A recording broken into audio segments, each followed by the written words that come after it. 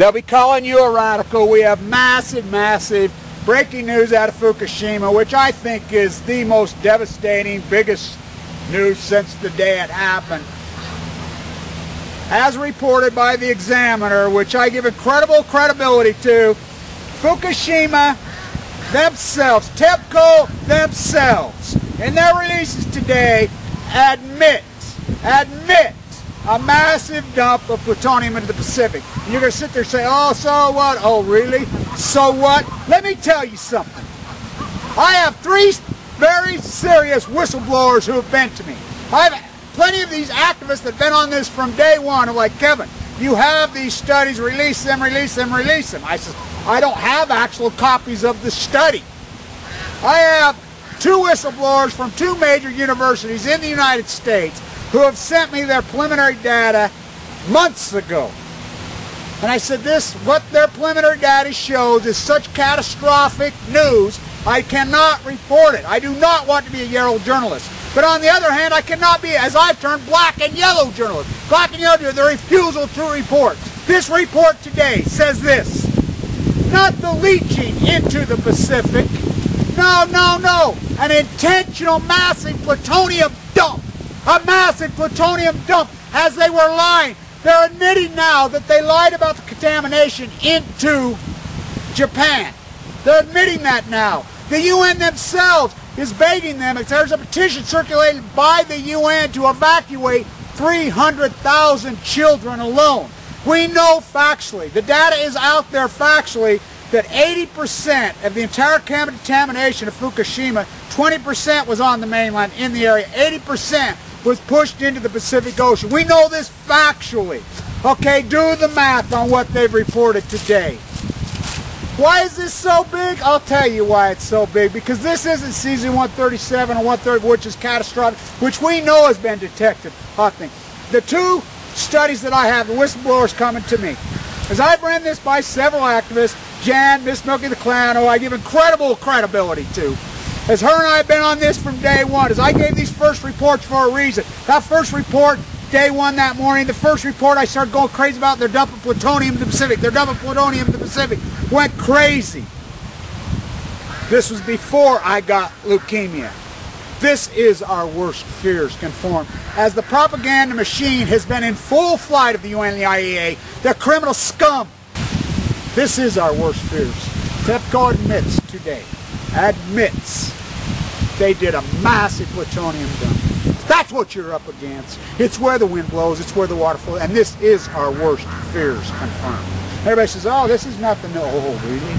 Oh, really? Nothing new. We know it's been leaching into the Pacific, and we know that we've dealt with the media cover-up, and now we're dealing with the science, academia world cover-up 2.0.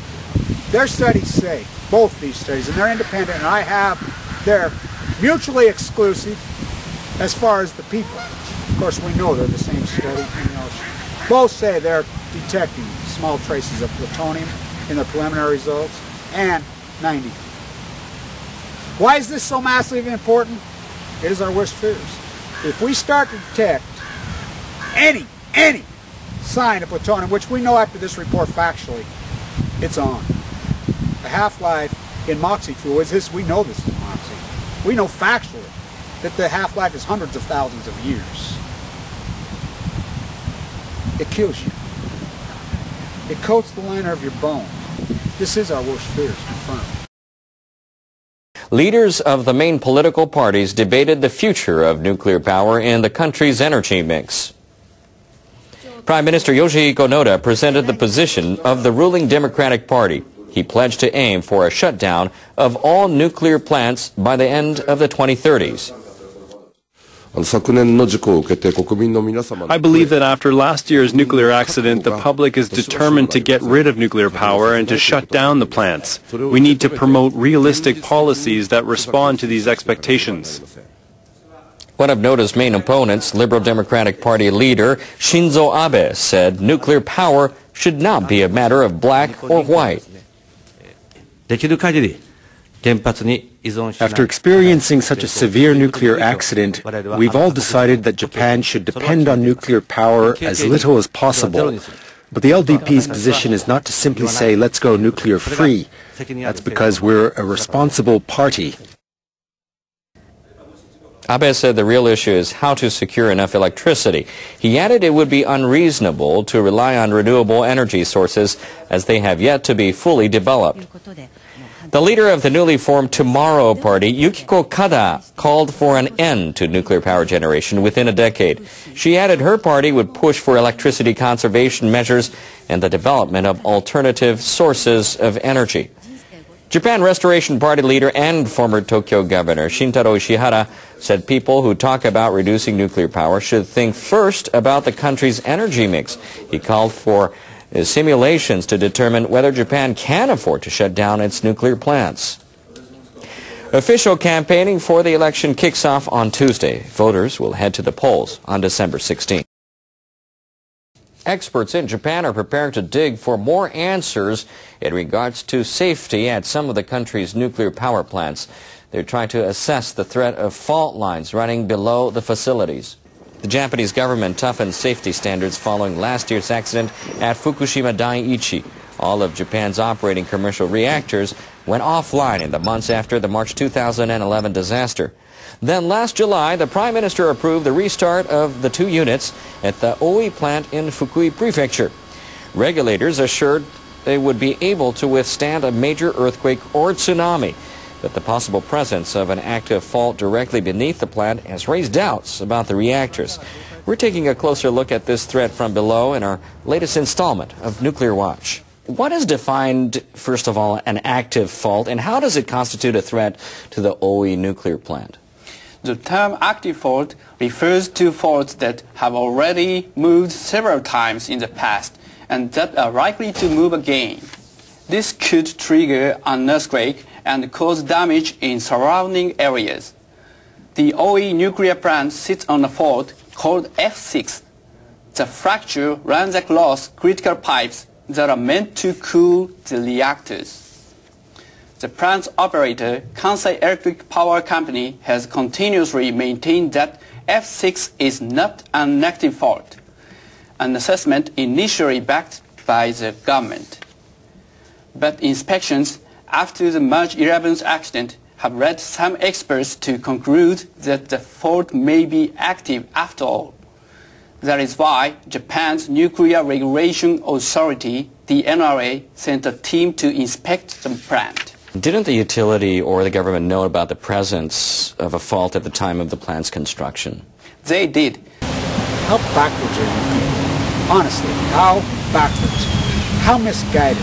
The fault was examined in 1985, before the construction of Units 3 and 4. There are several factors that explain why the issue wasn't debated at the time. Geologists didn't have the same level of understanding about seismic faults, and the standards to define whether a fault is active or not were different. Another important factor is that before the Fukushima accident, the government depended too much on the plant operator's own assessment.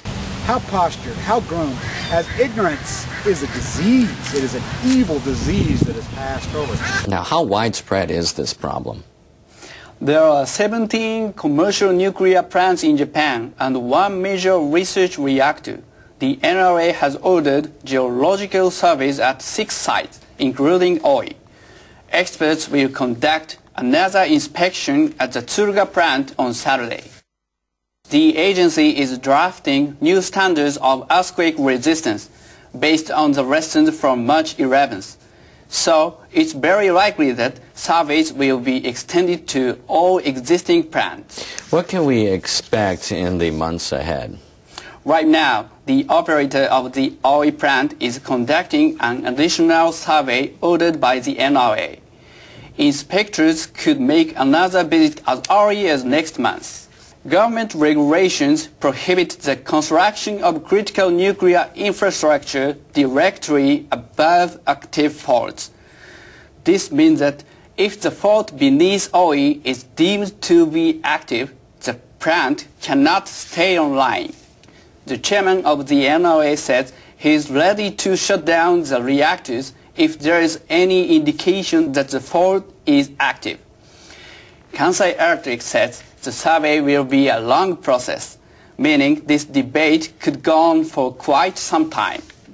The question now is whether the NRA decides to set a clear deadline to prevent the operator from dragging its feet. It's a meeting of heavyweights. Two Japanese electrical machinery makers have announced they're forming a power generation joint venture. Mitsubishi Heavy Industries, or MHI, and Hitachi have laid out plans for a thermal power partnership. They're also keen to collaborate in the nuclear plant business for emerging markets.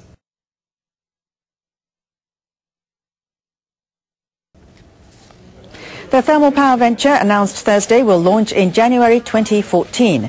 MHI will own 65% of the new company and Hitachi will own the rest. Company officials say they're also looking at nuclear power projects. The outlook for restarting Japanese nuclear power plants doesn't look good. But if prospects become clearer in the near future, we'll consider how our companies can collaborate. We will explore the best ways to collaborate in the nuclear power industry. Observers say the two companies' challenge will be how well they can compete with Western rivals in the field of power generation.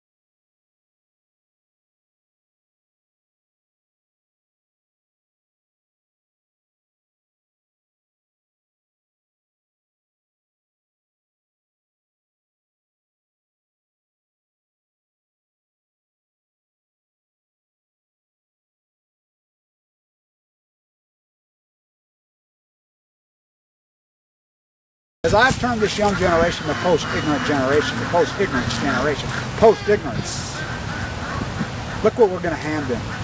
Because these dogmatic baby boomers and echo boomers are so stupid, so postured, groomed, so ignorant you can't even have a conversation with these morons.